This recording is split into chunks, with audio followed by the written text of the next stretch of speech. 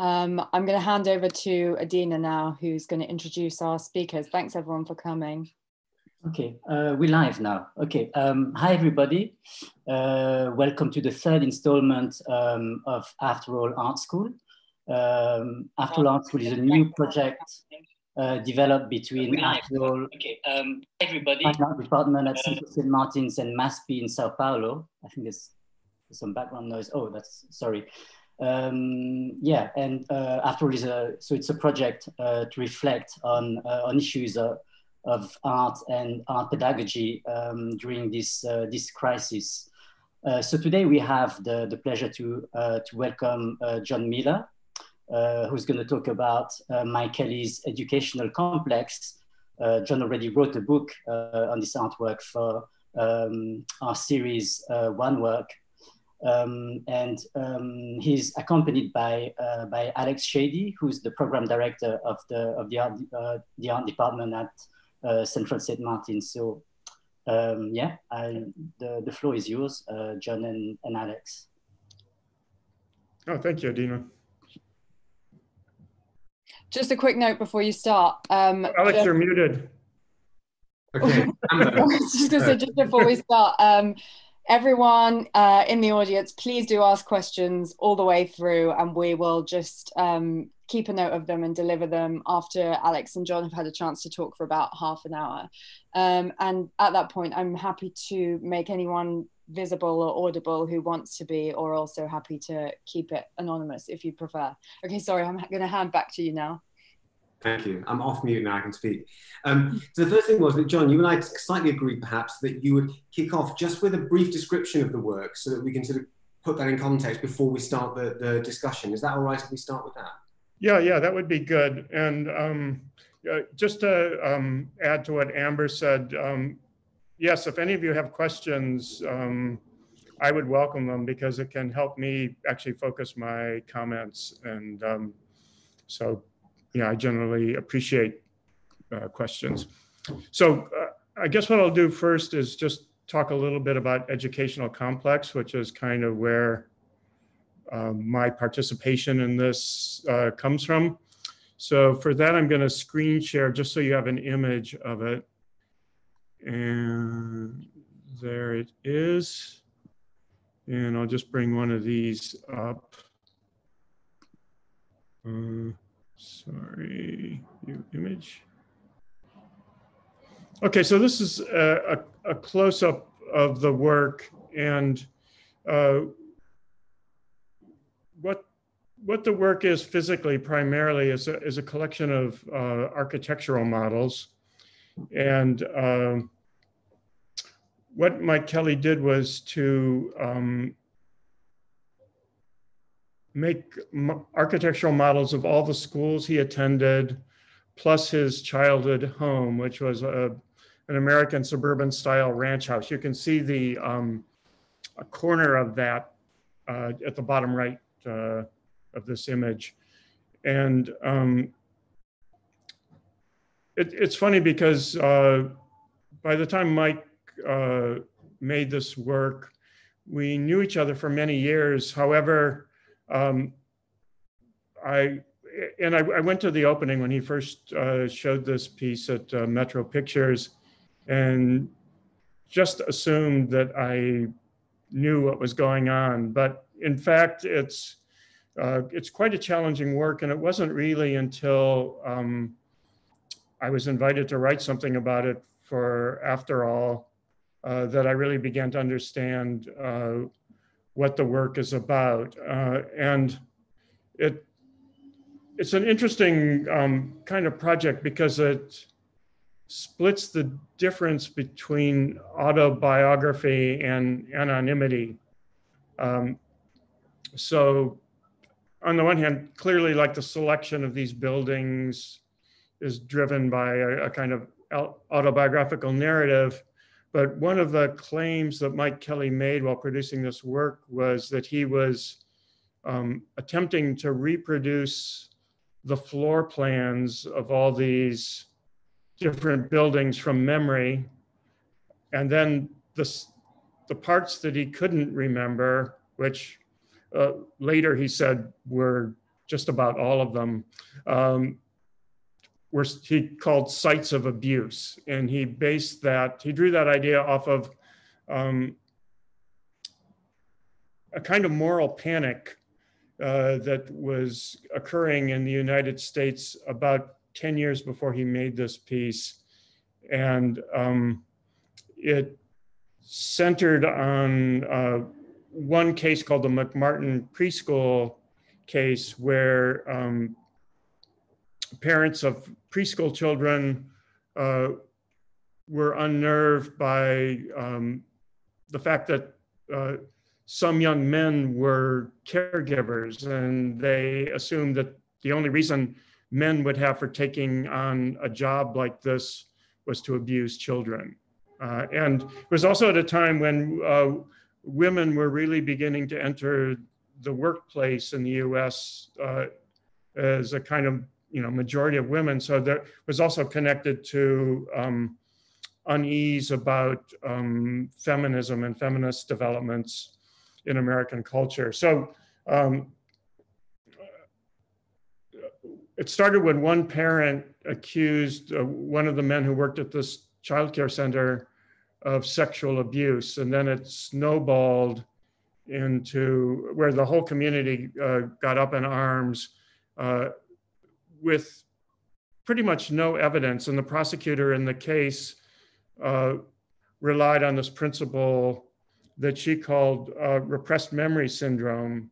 So the prosecution developed this case on the basis that everything that the children said had to be believed, that was taken, had to be taken as absolute truth. And then anything that the children could not remember, and these are like very young children, like toddlers, anything that they couldn't remember was the result of sexual abuse, and repressed memory is the result of sexual abuse. So in a way, Mike Kelley was claiming the status of one of these children for himself in this scenario, where the work that he did leading up to this particular piece was his Arena series, which I think remains his most popular work. And these are works where he arranged used stuffed animals around the periphery of usually Afghans that were placed on the floor, directly on the floor. And he claimed that some people saw that as evidence of sexual abuse because some of these stuffed animals were tattered and torn. He got them from Goodwill stores and Salvation Army, secondhand stores. One of the funny things he did, as soon as he got all these stuffed animals, he would throw them in like a big 33-gallon garbage bag and empty an entire can of insecticide and leave them sealed up for a month, because he didn't know where these things had been, what they might carry. But anyway, what he did in making this piece was he was claiming that the audience was projecting this status onto him. So he pretty much took the ball and ran with it. So anyway, that's a kind of overview. Maybe I'll stop the screen share and go back. Oh, here it is. The one thing I wanted to add was, I went back and researched this, and I actually found no published criticism of anyone accusing him or raising the prospect that he was sexually abused. There was just one aside by the critic David Rimonelli, who's art critic who generally has a pretty irreverent tone much of the time, and he raised the McMartin preschool case kind of as a compliment, as sort of black humor. But that said, I remember when years ago, I was teaching at the School of Visual Arts, and I took my class up to see Mike Kelley's retrospective at the Whitney Museum. And then leaving the museum, several of the students said, like, oh, he was sexually abused. And it's the first time I had heard it when I brought my students to see this show. So that was about 5 or 6 years after the piece had originally been made. And anyway, when I first saw this work, I had no idea that there was a connection between that narrative and the piece. So a lot of I guess what I'm saying is a lot of the work is also textual, and it has to do with Mike Kelley attempting to manipulate or use his audience or his viewers as a foil. Yeah, I mean, I think that's really interesting. And what to believe is your title for the essay. And I think that is really crucial to our understanding of this work, in a sense, in the way it plays with the audience, and that we either do or don't believe it, and whether we do or don't believe it makes a difference.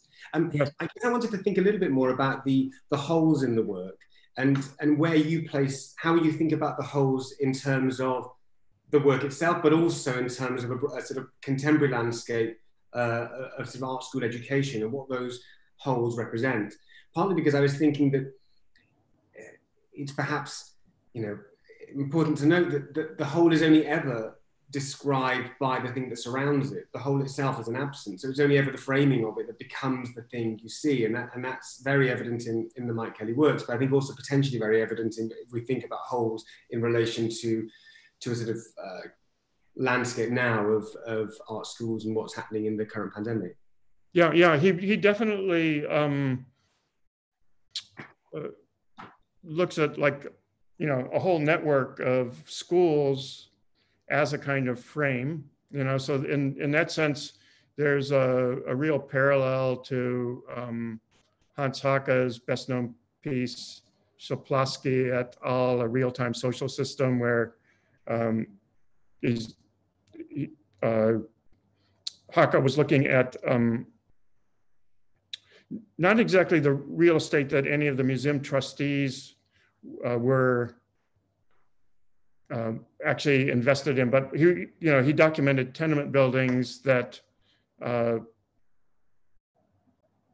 were owned by people of the same class. Let's put it that way. So it wasn't so direct, even though the Guggenheim censored Hake's show. But anyway, what Mike Kelley was really getting into was a kind of institutional critique that wasn't recognized as such at the time. And there was also, in the 70s, 80s, and even going into the 90s, there was like this dichotomy in the US art world where it was, people tended to talk about the market and the museum gallery nexus as being a kind of dirty place and the schools being clean. So Mike Kelley was turning that on its head. And then of course there was like the reverse criticism that people in the museum gallery nexus would characterize academia as being ivory tower and disconnected. And it was really, I think the first person to sort of raise this explicitly in criticism, at least to my knowledge, was Howard Singerman, who was the first really serious critic of Mike Kelley's work. And he published a book that was, I believe, his PhD thesis called Art Subjects. And he was looking at how the subjectivity of artists are, to use an Althuserian term, interpolated by graduate schools. In this case, that's what he was focused on, and trying to look at the relationship of ideology to institution and to the notion of the artist as an individual subject. And when I came to write about, I think, largely through the lens of Howard Singerman's work, when I came to write about Mike's work, I really ended up making an argument that was very much strongly based on Louis Althusser's idea of the subject and the, what he called the ideological state apparatus. But also, you also make, describe a sort of educational environment in the late 70s in CalArt, in which, in your words, the school forced its students to face their subjectivity within a simulated void, namely one that reduced instruction to the preconditions of identity formation, so that the school is there to not to provide skill or knowledge, but rather the school is there to allow you to construct yourself as an artist, and that becomes the yes. Right, right. So it's sort of, in a way, you could even say that the approach at CalArts, and for me, I drew like a really sharp distinction because as an undergraduate art student, I attended the Rhode Island School of Design, which was at that time a much more conservative school. And I don't think in the educational complex book, I went straight to John Baldessari's teaching technique, but since he passed away recently, and since I worked closely with him as a student, I've been thinking a lot about the way he taught. And, in the kind of, in contemporary American art education, he wasn't only physically a towering figure, but also intellectually a towering figure. And I think a lot of that came from Zen and a kind of lineage coming from John Cage through Alan Caprow to Baldessari. And it's interesting that after he passed away, I started reading some short biographies of John and learned that, in fact, he had studied religion before deciding to become an artist. But he never gave a religious spin to his teaching. It was very blank. It was very hands-off, and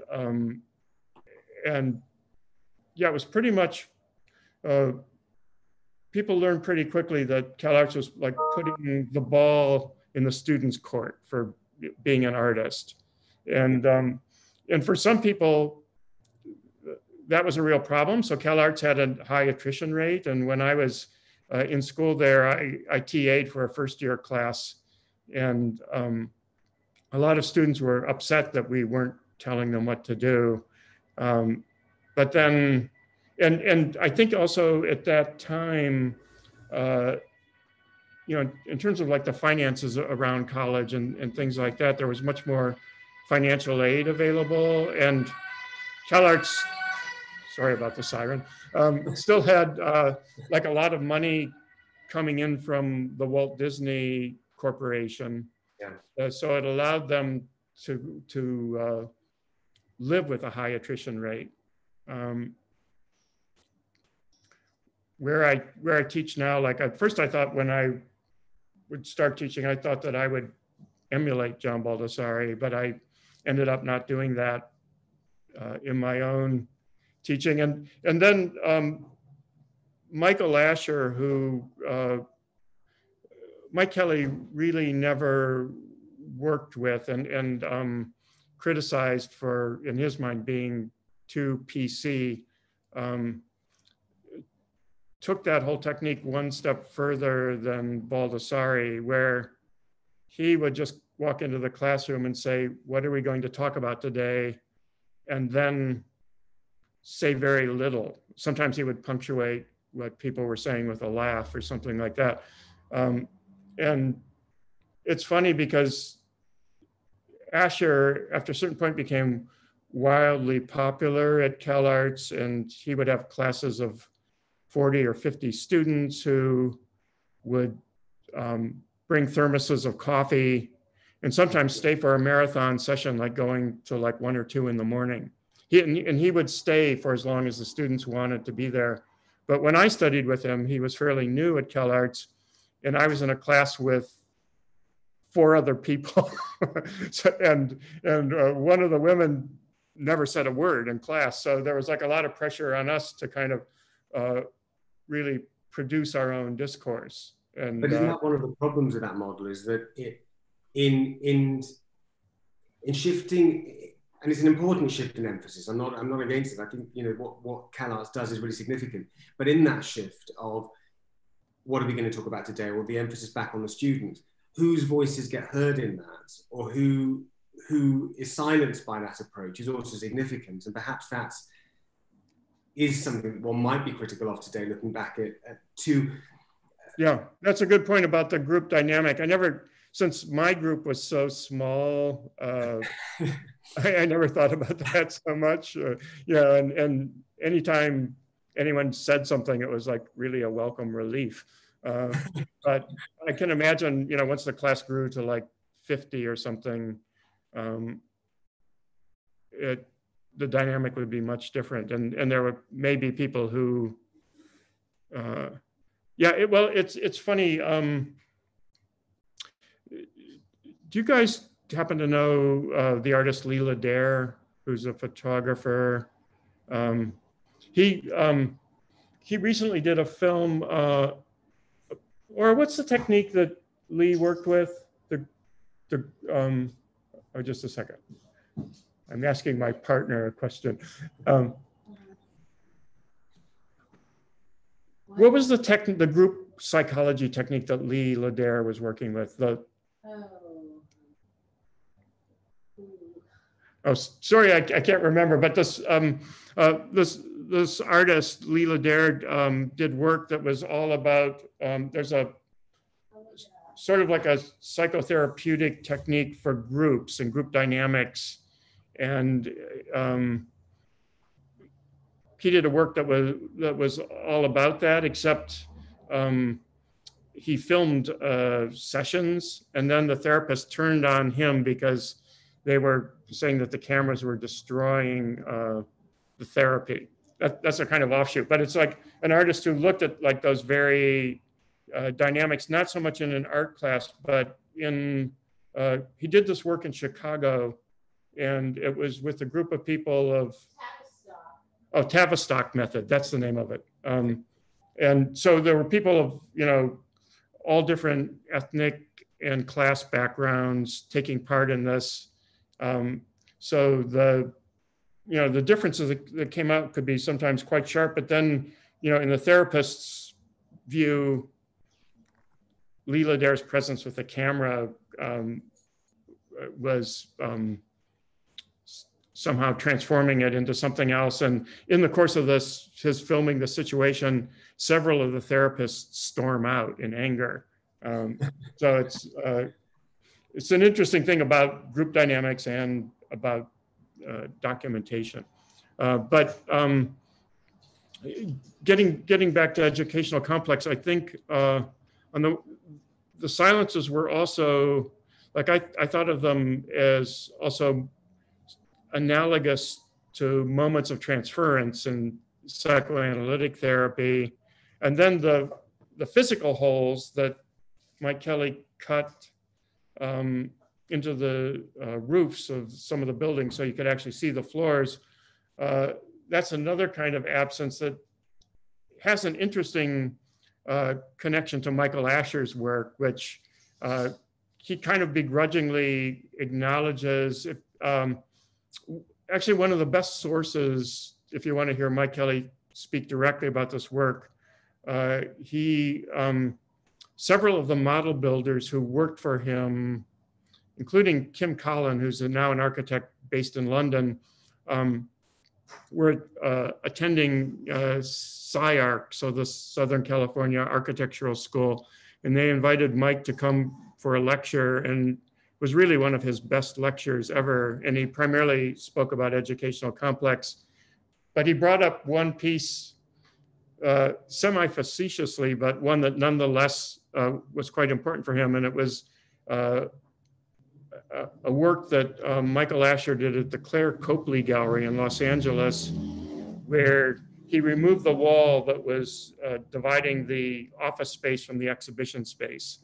So you could see the office in the back of the gallery, which by today's standards is super modest. Like you just see maybe 3 canvases leaning against the wall, a small table, a telephone, and a typewriter. But that was what was exposed by removing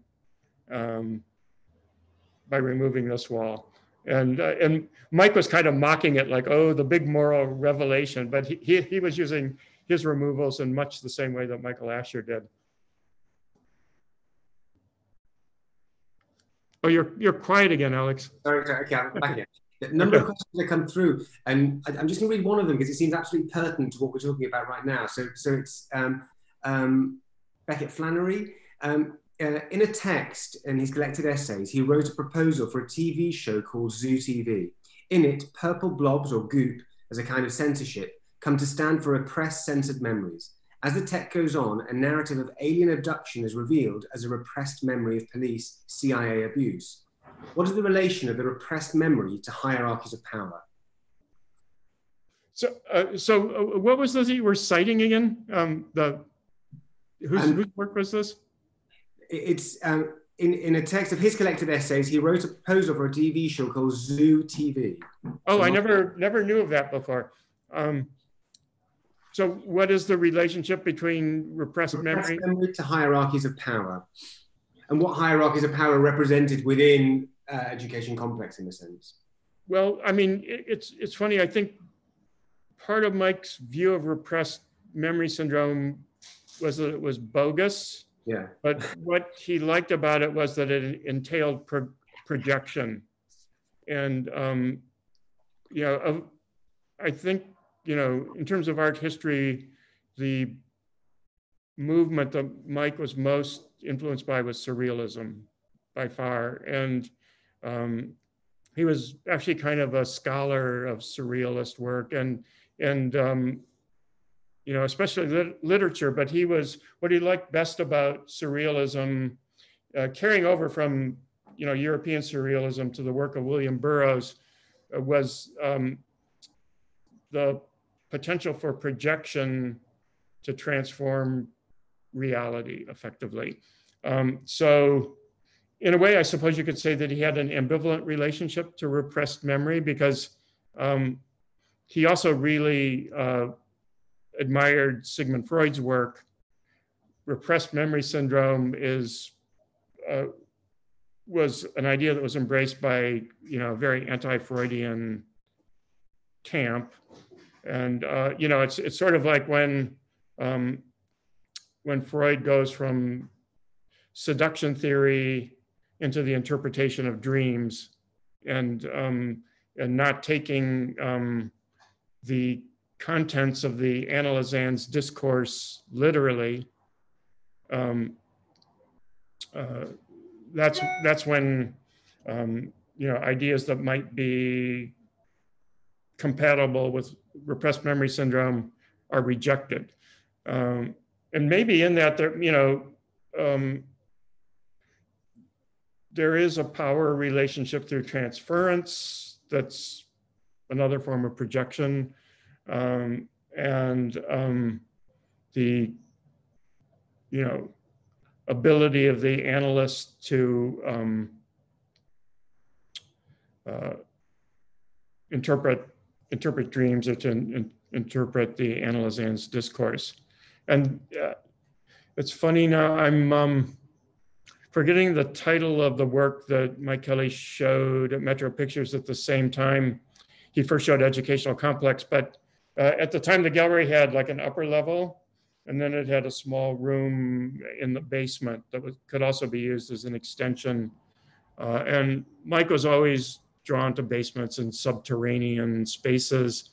So he did a work, and someone who's tuning in might know the title of it.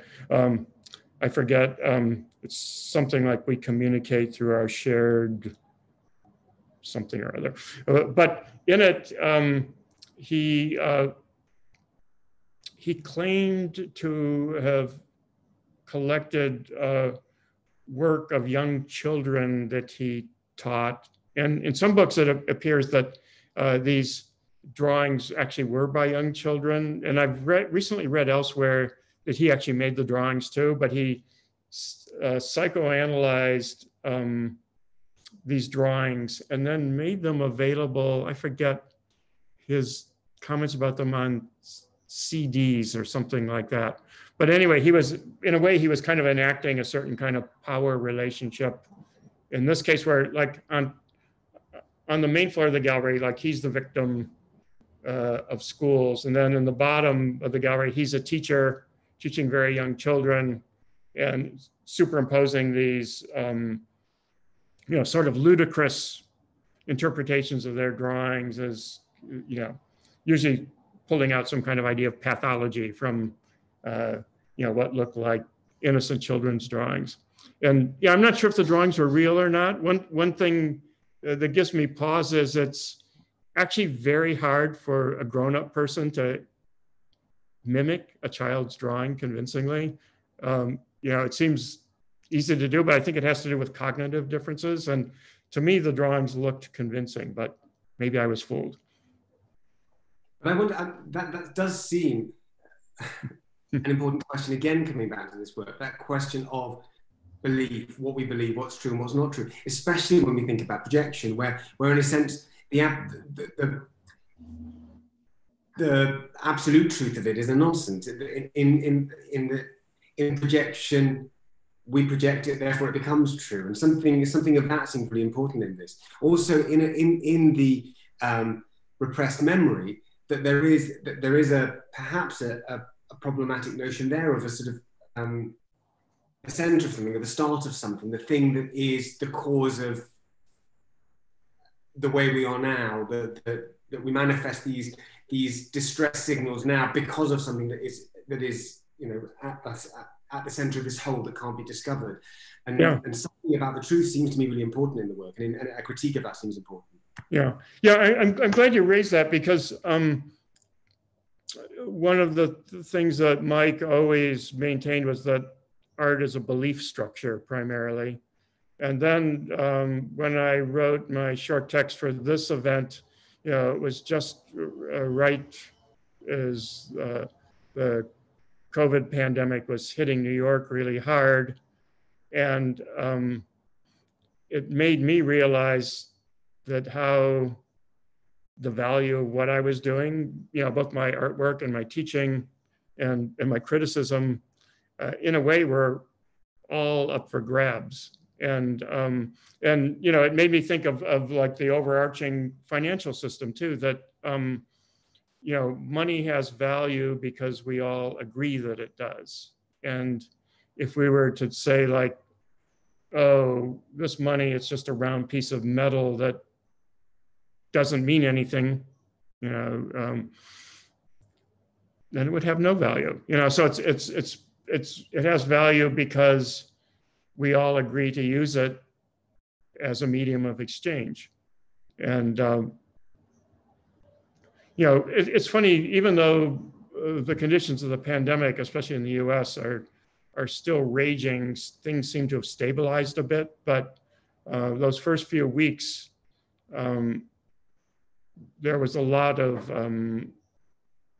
I felt a lot of questions about like, oh, what is a stable institution? And, and if people's priorities change, what will become of the institution? And, one of the obvious ones in terms of teaching is, will students be able and will they want to continue their educations, and I think that's, a lot of students are evaluating that right now. So anyway, that made all those questions very vivid in relationship to Mike's work.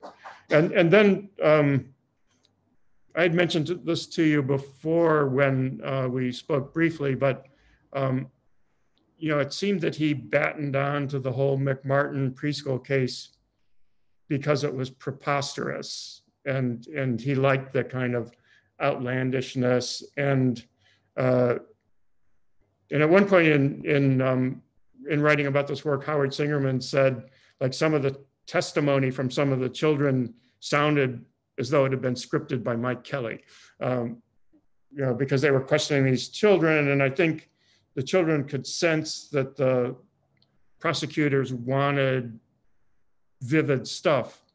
And I could also imagine that some of the children didn't want to be grilled for that long. So they would provide them, they would sense what the questioner wanted and then make up what they wanted to hear to bring it to the end. So there were, ideas about, orgies going on in car washes and trips and hot air balloons and things like that.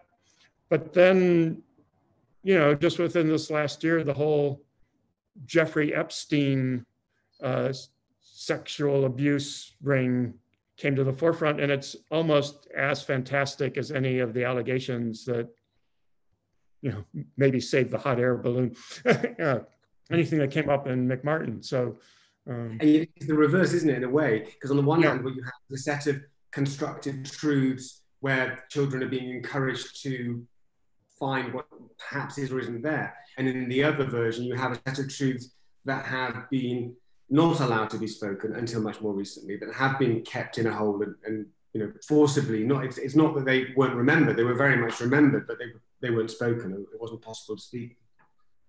Yeah, and I think part of it certainly has to do with social class and privilege, and having the wherewithal to suppress that, or to have political influence with a jury or a judge or a politician.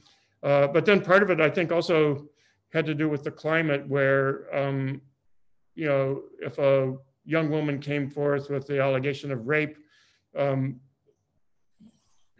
shame was heaped upon her, and that's something that I think has changed significantly.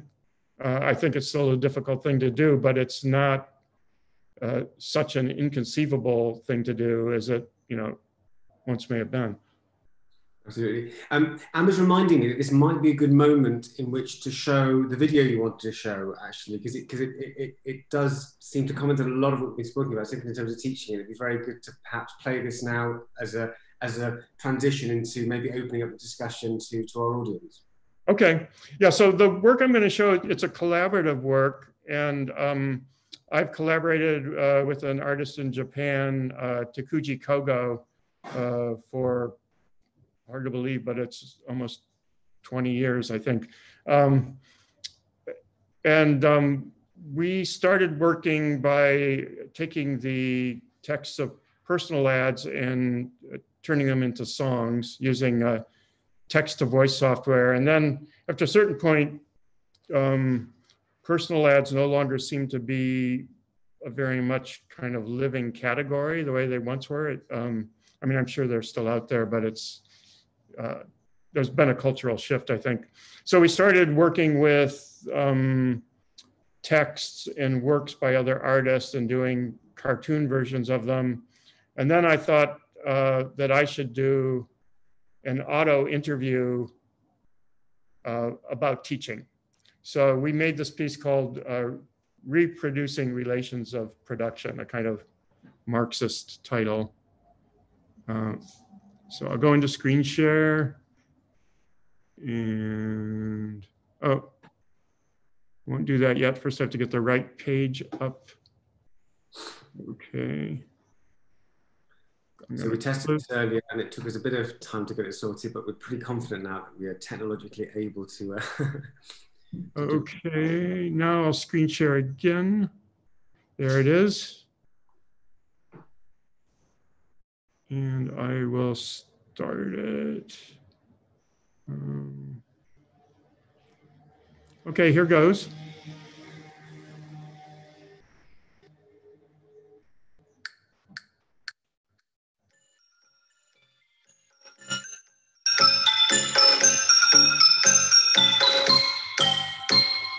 What do you do?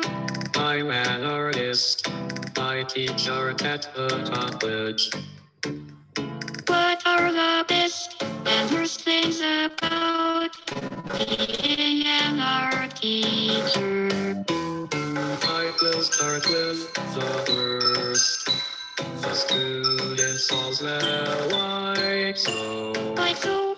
I teach at a women's college, and I'm allergic to the perfumes that go into soap. What is the best? When a student goes on to become successful.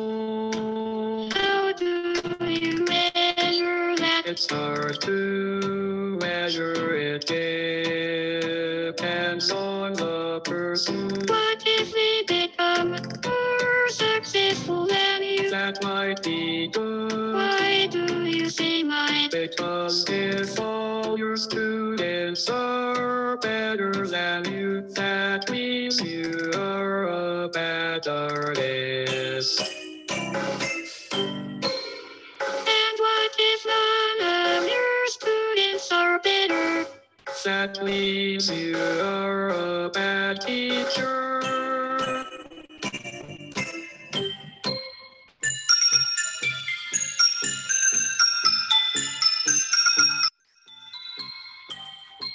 How do you teach art? Art can't be taught. What about teaching technique? You can teach skills, but that's different. Do you want your students to make work like yours? No, that's the old-fashioned model. It's counterproductive. What do you want? I want students to be themselves. Isn't that a trap? Of course, but what's the alternative? It's an apparatus. Function of peer group forms under the aegis of the institution. The students learn more from each other than from anyone else. But without the institution, there would be no peer group.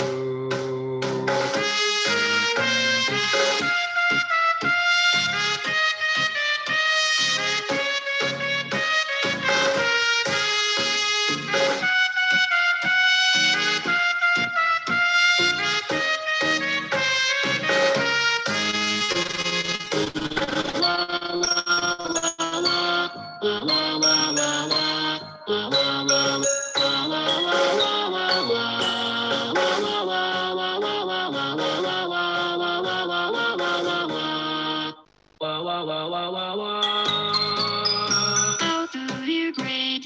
Things are different from when I was a student. We had no grades. Also, all of the faculty were having affairs with students.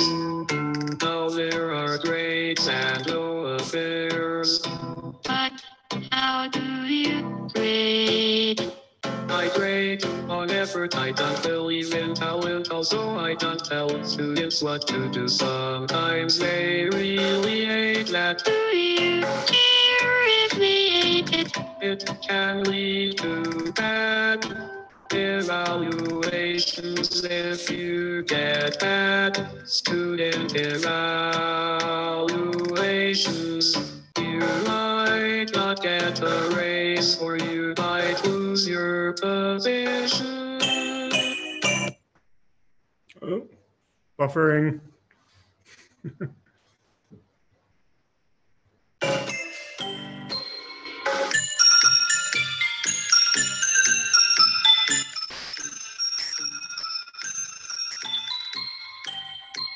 Does that affect grading? It can create a vicious circle.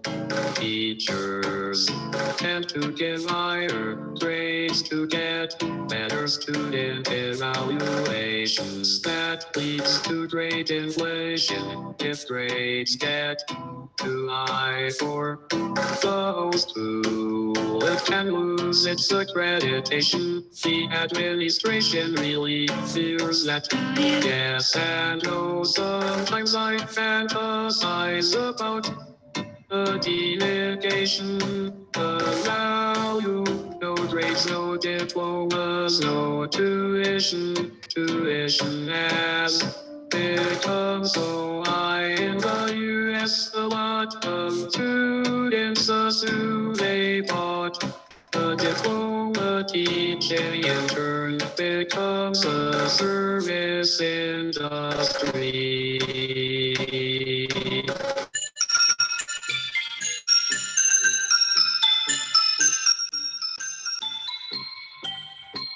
The old model of the autonomous intellectual is gone.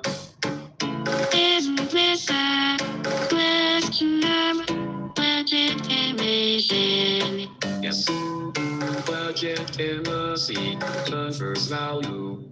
Perhaps everything's hinges on whether you believe art has a use value.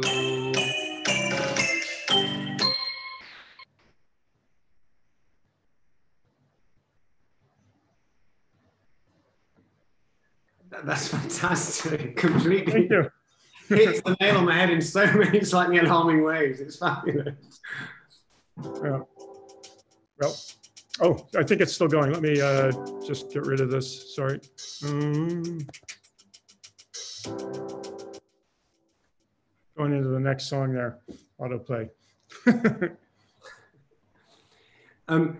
So there have been a number of questions that come through. I think it might be a good chance to get our audience involved at this point. So Okay. there's, I mean, first of all, just from Shun, I think most people in the UK higher education would agree with that statement. I don't know which of the statements, one of the statements in the film. And then Nick Finch is asking, does repressed memory syndrome perhaps relate to Althusser's idea of obviousness in his ideological state apparatuses in Kelley's example here? So Althusser and Kelley, perhaps a link in terms of his idea of obviousness in ideological state apparatuses. I think so, yes, and also, you know, the holes where you know, we conventionally think of, you know, subjectivity flowing from a centered individual, and Althusser argues that you know, we're at our most ideological when we believe, like, I am who I am, and my beliefs are who I am. So, you know, that's the kind of like absence that's kind of, I don't know if volatile is the right word, but operative or something like that. Yeah. Thanks. We've got another question from Beckett Flannery. Beckett, would you like me to, I've allowed you to talk. Would you like to ask the question directly, or I'm happy to read it out? I'll just read it. No, he's still muted, so he can't talk yet. You have to grant him the... I just thought I just did that. Okay, yeah, okay. Hi, can you hear me? Sorry, yeah. Yeah, we hear you. So I had just already asked the question about Zoo TV and that essay in relationship to police and CIA abuse, but I also was curious why Kelley included his family home in the model. I think is like the first site of being educated, and you know, it's funny now with the pandemic, like there's a lot of homeschooling going on, but even, you know, before you enter into a school, you're learning from your parents. And then maybe what intensified that for Mike was that his father was a high school janitor. As a child, he sometimes actually went to work with his father, you know, and just went to these different parts of the school that you would never see, like the basements, looking at the infrastructure, you know, as he went about his business. So I think he traces all that back to his home. But the home was like a kind of last minute decision. Like he had mapped out all the other schools and then decided to put his home in. And then I think that then became the precursor for his last work, Mobile Homestead, which I don't know if you guys are familiar with that. It's a work he did in Detroit. Originally, he wanted to purchase the house he grew up in and turn that into an artwork, but the people living there didn't want to sell. So he made a complete reconstruction. At least it looks exactly the same from the outside. On the inside, it may be different. And it was designed to move. And when the piece premiered at the Museum of Contemporary Art in Detroit, the idea was they were taking it as you would like a double wide trailer, like a mobile home. They were taking it to Henry Ford's Greenfield Village. And that's like a kind of Americana sort of amusement park that Henry Ford made that includes an architectural collection of houses and buildings that pertain to famous figures in American history, like Thomas Edison's workshop and things like that. So in a way, Mike Kelley wanted to like encroach on that as, you know, so casting himself as an important figure in this pantheon that Henry Ford had put together architecturally. But as it turned out that the trailer that was transporting the mobile homestead got a flat tire, so it never made it to Greenfield Village. And even though it can be moved, I think it remains pretty much parked outside the museum. But then there's a significant other part of the work, which is the basement that is just built there on site. And I hadn't seen that discussed anywhere until I went to Detroit and got to see the work. And luckily, the head of the Kelley Foundation was there, Mary Claire Stevens, and she was doing a kind of condition report on this work and let me go into the basement. And I had to sign a waiver. And at first it seemed melodramatic, but what he did for the basement was like a kind of underground labyrinth where you had to like squeeze through holes and go up and down ladders. And from the standpoint of insurance, I'm sure it's a nightmare for the museum. But that's the other part, the non-mobile part of Mobile Homestead. And anyway. I mean, it's very interesting what you say in terms of homeschooling there and the relationship to homeschooling, partly because certainly in this country, we've seen a massive increase in interest in homeschooling, where one might have thought that actually, certainly my experience of homeschooling is that I never want to see my children ever again, let alone actually school them from home. But somehow it's had the opposite effect in the country, which suggests a sort of dissatisfaction with education institutions, that the need to take it home might be something that people feel very in need of. Yeah, in the US, people who homeschool their children tend to be either, from some kind of alternative, kind of countercultural background, or fundamentalist Christians, which you could say that's a counterculture too, I suppose. Here, you might also add to that the very wealthy, where homeschooling doesn't mean you school them, it just means somebody else schools them. Yeah. Okay, there's that too, yeah.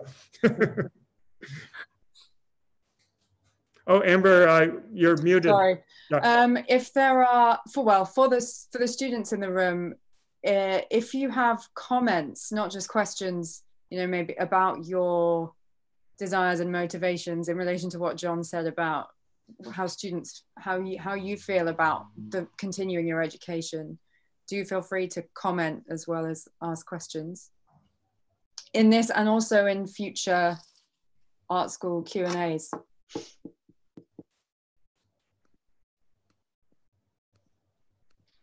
One of the things that interested me, John, was that you said earlier on that that initially when you got into teaching, you'd felt that you might emulate the Baldessari model, but that actually once you started, you very quickly decided that was not the model you were going to work with. What becomes your model in a sense, or where does your teaching take you on that journey? It's funny, I don't have like such a clear model as my CalArts teachers did, and part of the reason is where I've been for the last 20 years at Barnard College. It doesn't function so much as an art school per se. What we have is a visual arts concentration that's part of an art history department. So all of our majors are art history majors. And instead of doing a written thesis, they do a studio thesis. And we don't teach from the presumption that they want to become artists necessarily. And just if we look at where they've gone after graduation, what we have demographically is just that they go into a wide range of professions. Not so much scientific, more liberal arts professions, but sometimes medicine, but not like scientific research. But we have a high percentage of students who go on to get advanced degrees. So there's different goals. And then also in my classes, sometimes I have students whose, one semester in my photography class will be the only art class that they've ever taken. And they often see that as a kind of relief or, like a chance to do something fun as opposed to their academic work. So there's like a whole different set of expectations oftentimes that they come to school with that differ very much from what mine were. We have a comment, I think, from Shun in the audience, if you'd like to. Yeah. Hi, this is for all the panelists, because I assume that all of you are involved with like arts higher education. But I think one thing that the pandemic has really shown, and you talked about this in your essay, John, was, the current model of an art school, of an institution, is really coming under attack. Yes.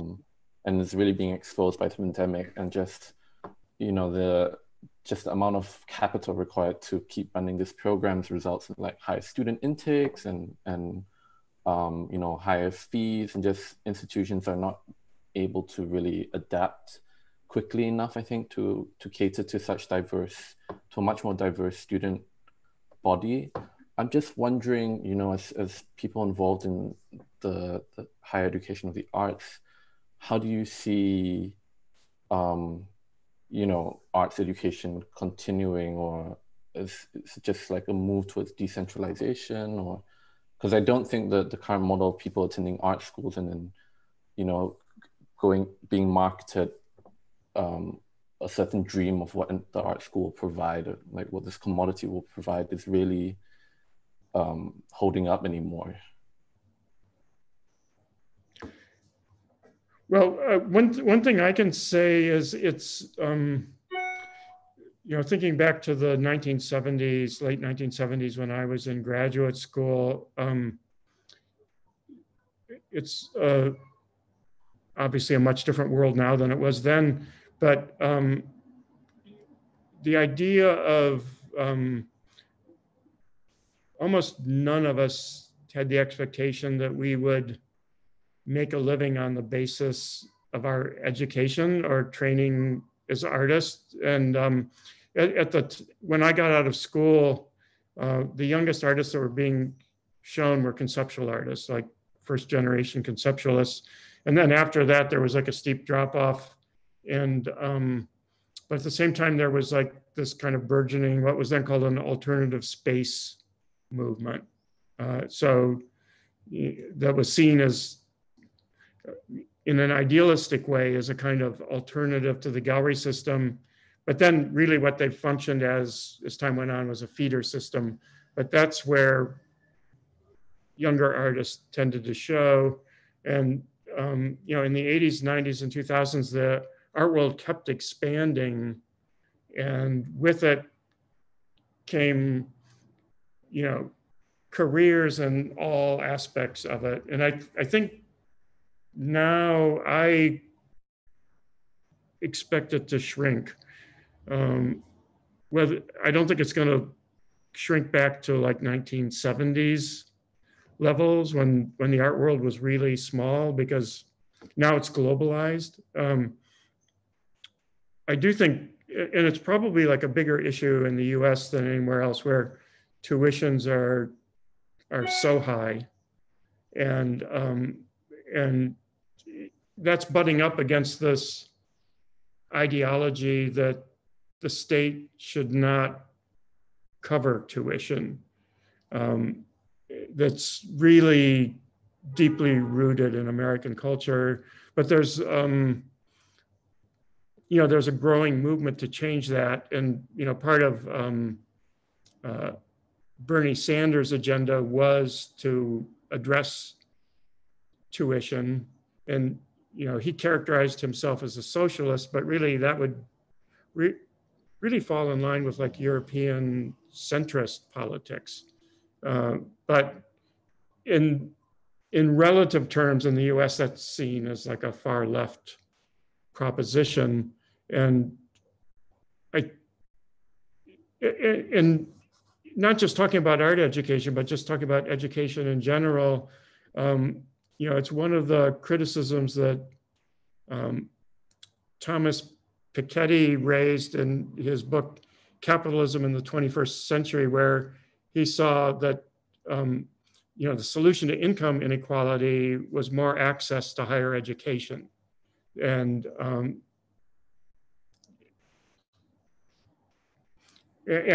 he's explicitly identified the US as being like the worst case for that in terms of like a social hierarchy. So I think that these pressures are coming to a head. Right now I'm speaking to you from Berlin. It's much different here. Especially in terms of education, where I think in most of continental Europe, if you are accepted into a school, you just need to cover your room and board. So students don't come out with the kind of massive amounts of debt that they do in the US. And increasingly, and in the UK, unfortunately, where there's a model of loans from the university, from the government, that you are then obliged to pay back. Yeah. I mean, certainly, I won't take up much time on this. This is not for me to overstate my presence, but just to say that in terms of what Shun asked earlier, I think one of the things that is interesting is that this is undoubtedly, the current situation is making us ask very fundamental questions about the nature, not just of art schools, but the nature of education. One of the questions I think that we have to consider is the relationship between art school and the university sector. And that's something I think is up for grabs suddenly.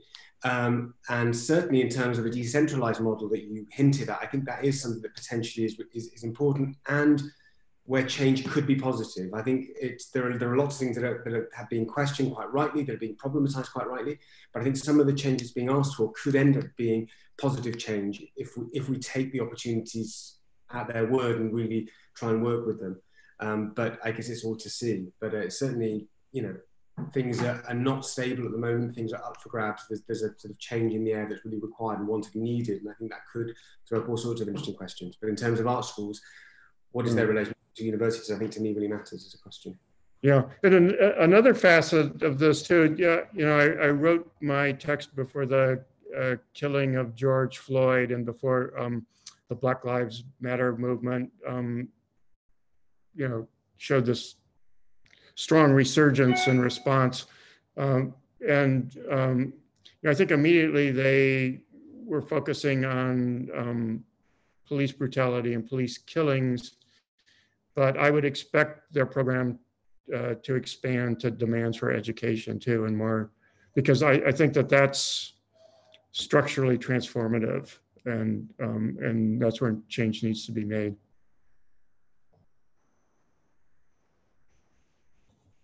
So I've got one question that's come through from a member of staff on the art program, because it so happens that before this conversation started, we'd met as a team, and we were talking perhaps about the problematics of art history within art school, and how in a sense art history is no longer taught in that conventional sense within art school. But perhaps to throw that question at you, John, what do you think it might be the relationship? What might new art histories within a notion of art school be, and how might that be constituted? Is that something that you have to think about in your own department?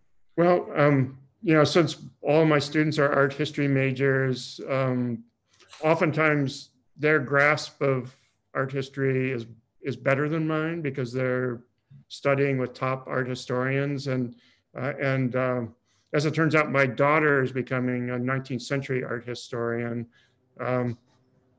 And I'm terrible with dates, so I mean that's not the crux of it. But one debate that's alive right now is in art history, and it's almost like a classic postmodernist question, is the axis of chronology versus geography. And so how are different art historical studies categorized? Like, we speak of medieval art, but then Chinese art becomes a geographical designation that's outside a chronological categorization. So in a way, art historians are struggling to reconcile, like, our chronological orientation tends to reproduce a Eurocentric notion of art history. And then, everything else is other and geographically described. So it's something that, at least at Barnard College, many of the art historians are aware of. There's not an easy solution, but there's a sense that these categories are charged and kind of laden with ideological implications. And then also something that's been gradually coming to the fore in the US is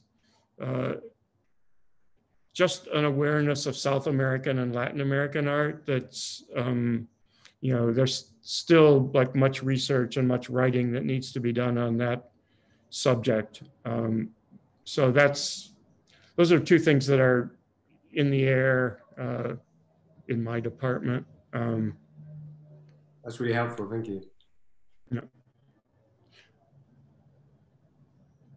Well, I don't want to keep everyone for too long, and I think it's been a very rich and complex discussion again, so perhaps we should stop here. But thank you so much, John, for joining us and for contributing your essay, and Alex for hosting.